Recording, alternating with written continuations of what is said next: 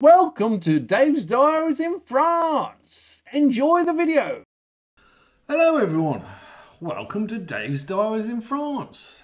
Well, what can I say? It's been a painful yet dull week for me personally, due to the finger. The finger was mashed in 3 places, one there, and one across there. I have my stitches out, I believe, tomorrow. But my wife has decided in her wisdom that I'm not allowed to do anything.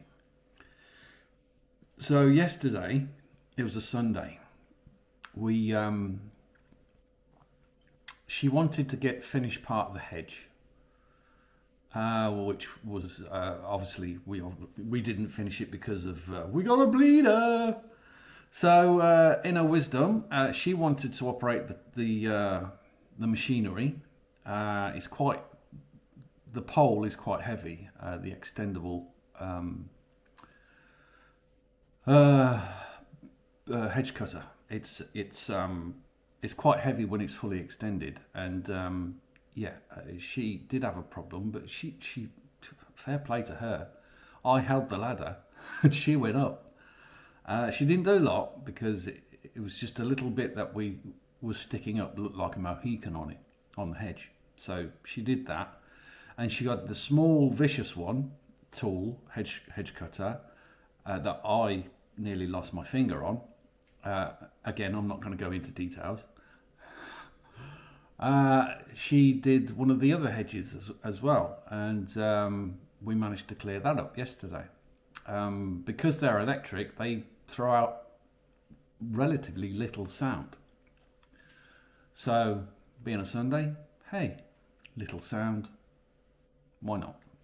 So, I'm chuffed to bits for her, but she was battered and bruised through the branches, the stray branches coming out of the hedge when she was up the ladder and things like that. But that's that part done.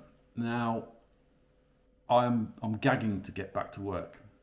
All I've done is eat and sleep, poo, brush my teeth, repeat, watch TV, the tube, YouTube, that type of thing. So it's been painful because if I'm stuck and I can't do anything, I just veg, and I can't veg. I need to be doing stuff. So today I've donned I put a glove on, like one of these rubber glove things. And I've done some cooking. I've sliced some onions. That was close. Just a bit of cooking that needed doing. And really nothing else. And I can't wait to get my stitches out tomorrow evening. So that's another milestone. And we'll move on from there. So Wednesday I'm going to our Dura near Laval. And I'm going to try and do some work, but I've got to be mindful of, because the stitches will have been removed, I don't want the gash or the gashes to open and delay the recovery. So I've got to be so careful. And so that's the plan of attack, really. But again, going back to that last weekend when it did happen, was it last weekend? Weekend before, when it happened, I've got to thank Mark, who came over to give me a hand and stay in the gîte and give me some pointers on what he would want in the gîte, that type of thing. I'd like to thank him for all of his help. I think he was glad to go home in the end. Because he was completely shattered, and to be honest, I don't think he realises. Also, I'm not saying he realises. I don't think people realise how much I have to do to maintain our property, our land, and do a renovation at the same time. It's very, very difficult. And you know, I see these renovation episodes on YouTube, and I admire some of these people that have the time to set up the camera, and then, or multiple cameras in some stages, and have the confidence to actually show their work. So I admire these people, because I can't understand how they get work done, because you're forever trying to set up the camera. So I'm going to try harder, but it's sometimes you haven't got the time or the inclination to do it. So, you know, I'll try.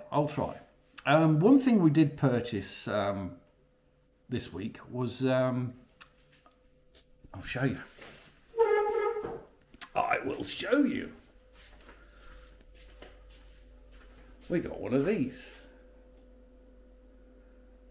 An air fryer. They were going cheap. So we thought, hey, why not? Let's get an air fryer. So I've been studying some recipes, and I'm hopeful to, you know, have a play with that at some stage, because I've only done chips in it and they came out fantastic. Homemade, by the way, sliced. And as you could probably tell, it's a glorious day out here. I should have put my shades on. It's about 28 degrees and it's beautiful. It's El Scorchio. But I've got stuff to do. In this weather, I can do stuff, but I can't because of this. So, yeah, I'm gutted. I'm gutted for me, but I'm also gutted for my wife, because she goes to work. Me, I try to work. I just got buzzed by a bee then. So that's where we are at the moment even.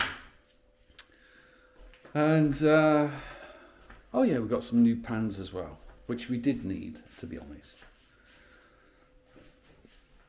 So you can probably see a book up there. Can you see a book? Tom Kerridge.